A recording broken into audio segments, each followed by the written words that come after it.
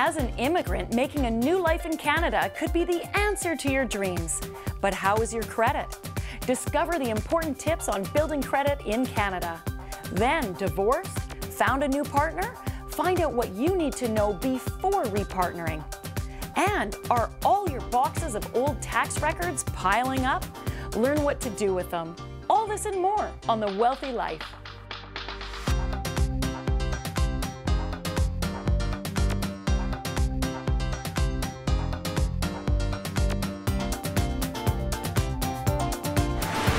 What do you think is the #1 way to build credit? To have credit and pay it off in a timely fashion, not to carry debt, and manage that as best you can. Unfortunately, to build credit, you got to owe people money. So I would say start off small, get a small credit card or whatnot, go to Canadian Tire or whatnot, start from there, build it from there, and then get into something with a little better interest rate. Making your payments on time? Yeah, I second that.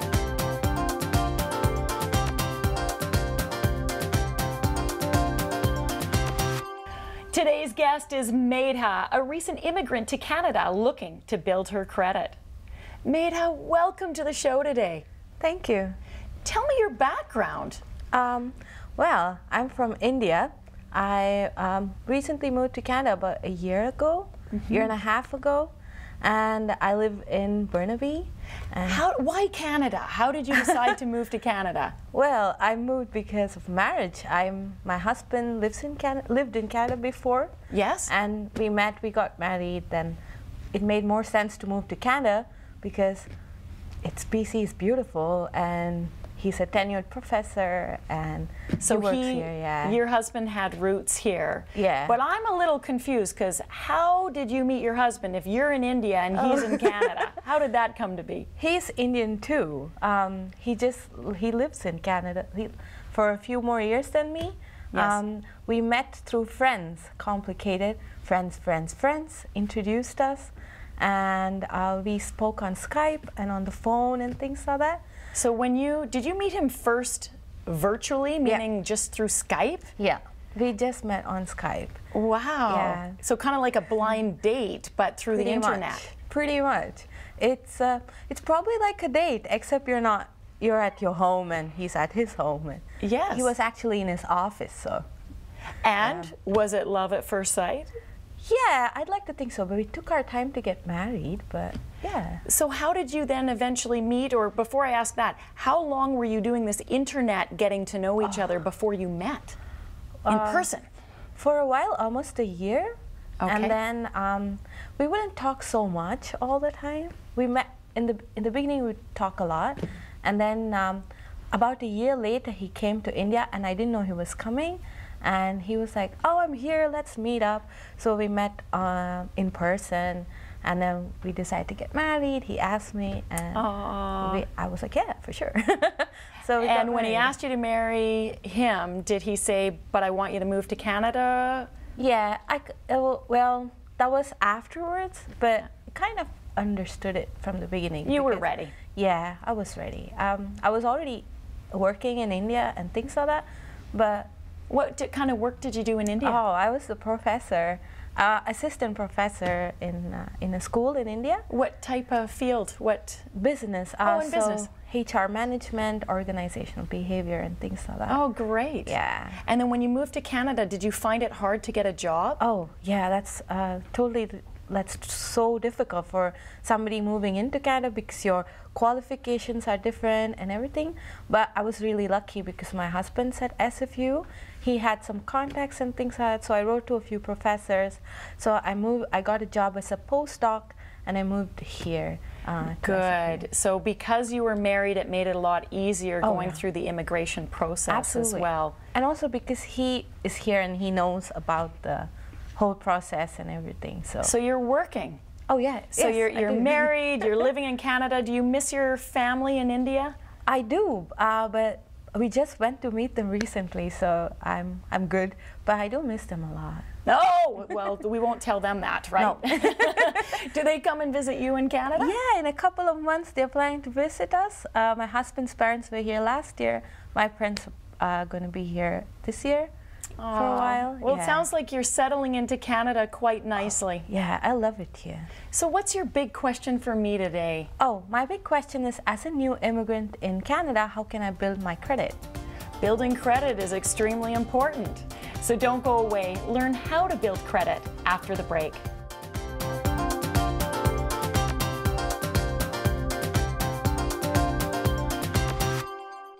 The Wealthy Life is brought to you by investment dealer Raymond James. Life well planned. See what a Raymond James advisor can do for you.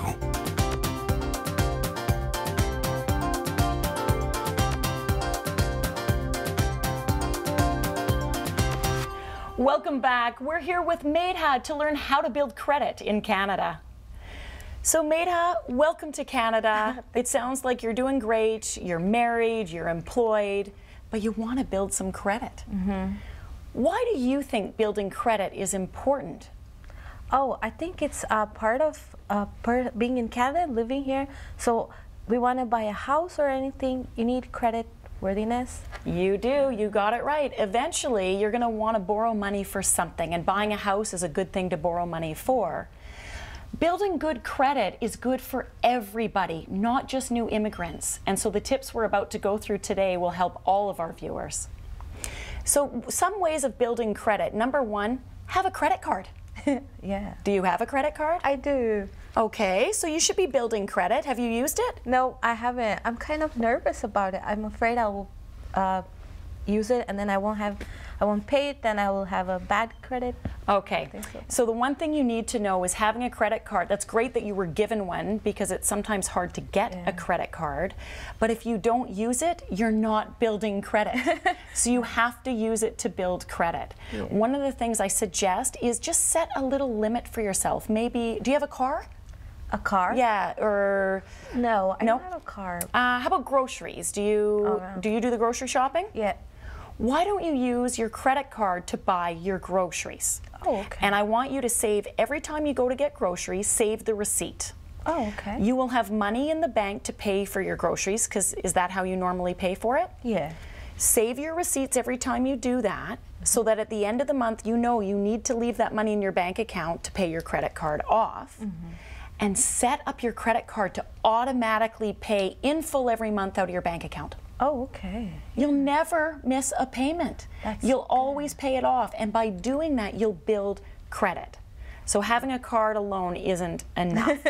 Yeah. Now, do you have other friends who are immigrants? Yeah, I do. I have this one friend who who's also moved in from India, and she doesn't work. She has a small business, and she has a lot of trouble getting a credit card. Okay, so she's also trying to build credit, but hasn't been able to get a credit card because she's self-employed. Yes. Typical issue. She may not know if she saves a little bit of money aside, even if it's $500, she could go to the bank and put that in a savings account and use that savings as collateral to get a credit card from the bank. Okay. Yeah, and so that way she can start building credit. Her credit limit will be small, but the bank says it's no problem because she's got collateral. If she doesn't make a payment, they'll just use the money out of that. That's good. So that's a good tip for her, and that's actually a good tip for anyone who's having trouble getting a credit card for the first time. Some other ways is make sure some of the bills are in your name, your phone, your cable. Do you have a cell phone? Yeah. Good. Cell phone, most cell phone companies, they report your payments. So you start building credit by having a cell phone. Okay. So you're on your way there. Other bills in your name? Compass card. Yeah. Yeah, but that's it. So not all things and not all bills in your name will allow you to build credit. And you don't drive, so I take it you don't need to get a car, because a car loan would be another way to start building credit in Canada.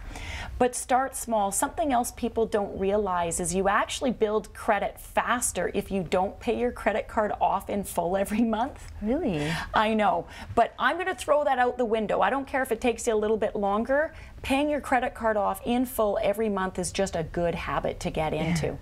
And one last tip is look at getting a line of credit on your checking account with your bank. That way, when you pay your credit card off automatically every month, in case you're a little bit short, it'll just go into your line of credit. Oh, okay.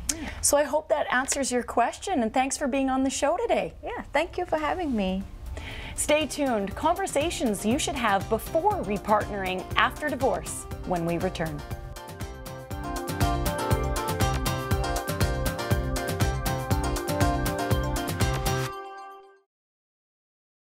The Wealthy Life is brought to you by investment dealer Raymond James. Life well planned. See what a Raymond James advisor can do for you.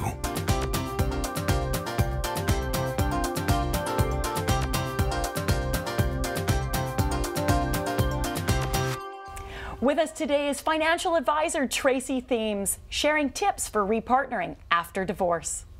Tracy, welcome to the show. Thanks. You have a very interesting background. Please tell us about that. Well, it's a bit unusual for a financial advisor to have a psych background, but I studied psychology and was fully intending on becoming a child psychologist. So I was working as, finishing up my PhD, working in the downtown east side as an infant development consultant. And I had one of those crossroads kinds of experiences where near the end of my year there, 3 of the babies on my caseload died. And I was devastated, but I was also shocked that the reason I felt that they died wasn't because of their developmental issues, it was because of economic reasons. And I really felt that if they'd been on the west side, if there was more money in their family, that the things that happened wouldn't have happened. So I was plunged into a full-blown spiritual crisis, basically pounding my chest and saying, why are some people rich and some people poor? It just seemed so unfair.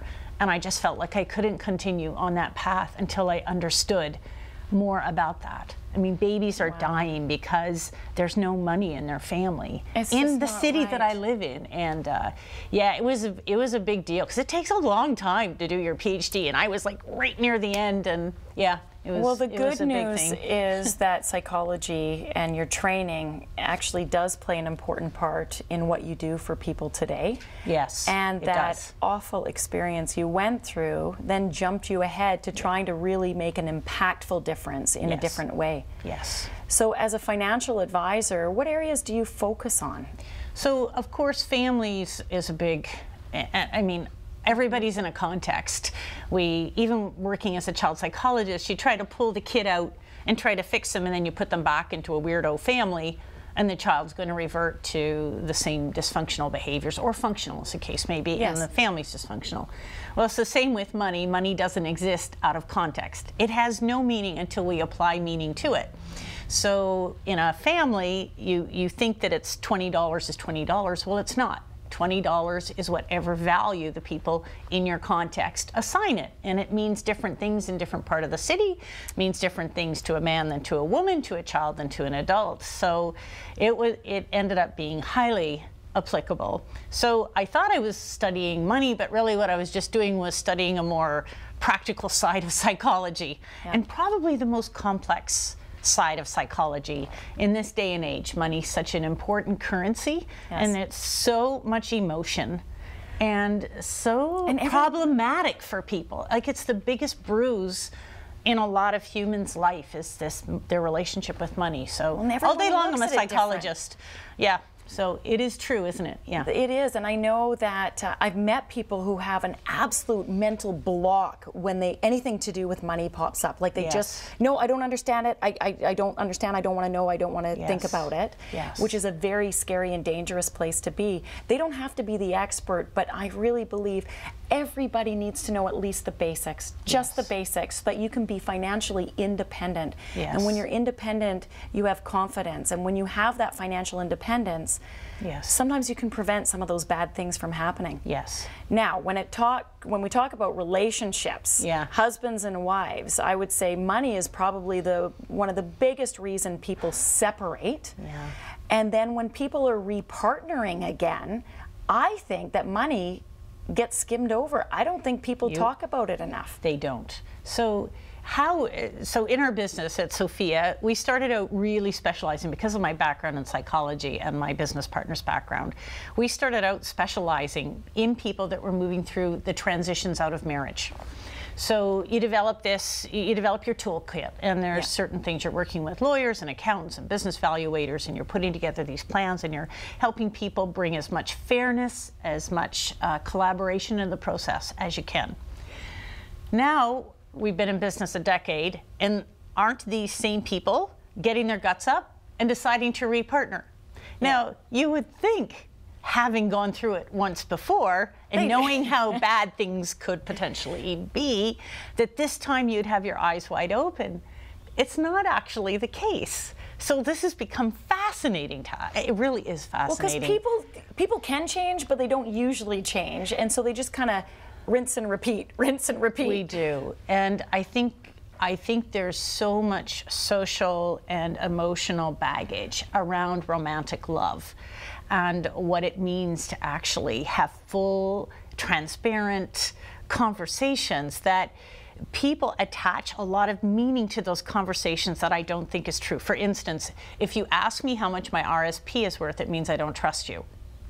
No, I'm just asking how much your RSP is. Right. And if I say, you know what, I think we should both do a net worth statement, and everybody freaks out, then I mean, the conversation becomes, why is this so touchy? And if it's touchy now, isn't it going to be touchy later? But and all the more reason people need to talk about it now. And it can deepen those relationships. And you need to be, it's part of being open and transparent. And I think a second marriage or a third marriage, when you re-enter those relationships, you want to do so sharing, so that you have a good platform for a long, happy marriage. So the easy thing is saying that. Yes. The easy thing is making that prescription and walking around and beating our chests and saying, this is obvious that everybody has to have this conversation, but because of my background in psychology, I'm also interested in why we won't. Why won't we? Well, we won't because we're assigning meaning to the conversation that may not exist. We think that we're communicating to a potential spouse who you're supposed to have the most trusting relationship with in the world. We're assuming that that means that we don't trust them. Also, women especially, we're making a broad-based approach here, are not necessarily brought up to talk about money, and may have been actually brought up that it's unseemly, it's not your role to talk about it. There's also, people are wounded. Just what I said, there's a lot of wounds around money. So they have maybe their guard up in their defense mechanism. Right. So some of the things that we, first of all, we provide practice questions for people. You know, here's some things, but the other piece that I work with folks is to, instead of, you know, thinking that this conversation's potentially going to be the end of our relationship or the end of our engagement, to just start getting very curious, but gently curious about it, and to lay groundwork, to create the structure of the communication first. So the questions aren't as important as, how do you think, like Sybil, how do you think you and I are going to talk about this? What are, no, I want to talk about, no, and how will we talk about this? Okay, we only talk about this before we drink beer, before 4 p.m. Yep. When we're in a good mood. When we're in a good mood after we've both slept, and then you put parameters on it. Everybody can call time out, as long as you say when you're going to come back into the conversation. So I think the first conversations are, how will we have this conversation in a way that keeps us romantically with one another and in harmony with each other, but still allows us to dig in deeper to some of the things, and nobody agrees on money. So setting that stage, Tracy, then lines it up perfectly for the questions people should be asking. Yes. Want to know the questions that you should be talking about? Contact us at thewealthylife.com to get your worksheet, which will go over the 5 big questions you should ask before repartnering. Tracy, thank you so much for being on the show today. Yes, it's a pleasure. And when we return, what should be done with all those boxes of old tax records? Find out after the break.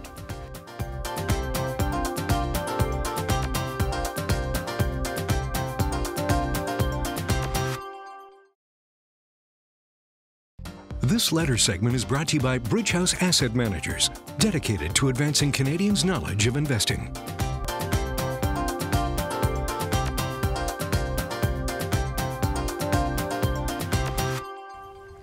Welcome back. Thanks for your letters, emails, tweets, and messages. Today's question is from Karsten in Hamilton. Dear Sybil, my wife is calling me a hoarder as I have a room full of old files, tax info, financial statements, manuals, and other important documents. I'm terrified of throwing something out that I might need at a later date, but I also don't want to leave a mess for someone else to clean up if I die. What do I need to keep and what can I throw out? Regards, Karsten.